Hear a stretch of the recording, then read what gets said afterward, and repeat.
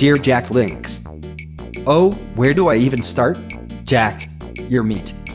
Wow. Now, I know good meat from the bad stuff, as I often get the 50% off mid-fester beef from my local grocer. For some reason, your meat doesn't taste like the gray matter I normally snack on. What is your secret? The high-quality premium ingredients? The low sugar? The no birdseed filler?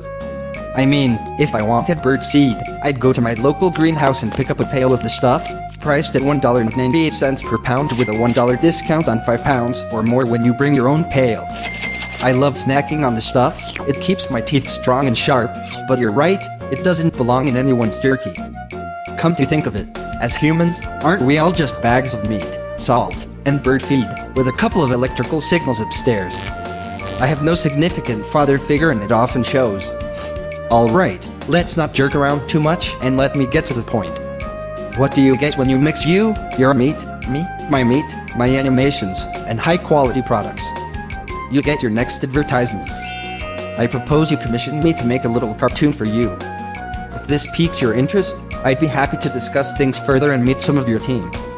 After all, you can't beat Jack's meat. Yours truly, Lumpy Touch.